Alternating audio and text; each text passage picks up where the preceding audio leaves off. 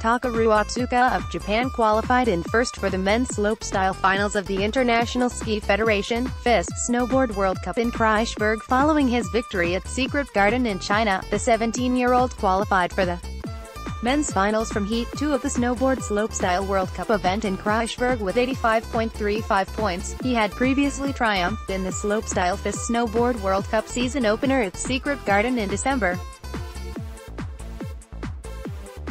The top three from both heats of the competition qualified for the finals, with Chris Corning qualifying in first from Heat 1 with 82.41 points, Ryan Stassel of the United States, Sweden's Niklas Mattsson, Italy's Laurice Framren and Norway's Mans Royland were the remaining four competitors to qualify for the final. Those that finished from 4th to 8th place in both heats are due to compete in a semi-final tomorrow.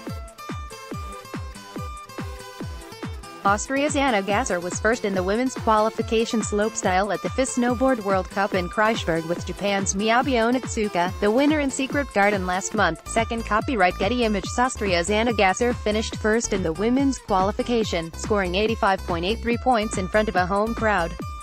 In second and third were Japan's Rira Iwabuchi and Takeru Otsuka with 82.05 and 81.08 points respectively.